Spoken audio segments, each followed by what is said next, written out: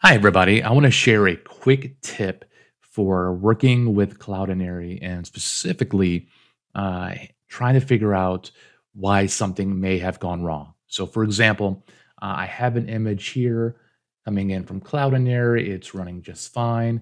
But what if something went wrong? And I'm going to go in here and I'm going to mess with the URL real quick. Just going to remove something, load it, and I see an error. And if this was on an HTML page, you would see a broken image.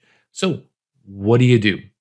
Well, I recently found out that if you open up your DevTools, I'm going to do that now, go into your Network tab, and I'm going to reload, and you could see the bad request. If you click on that and then scroll down to the response headers, you will see a very helpful x-cld-error invalid transformation parameter dash.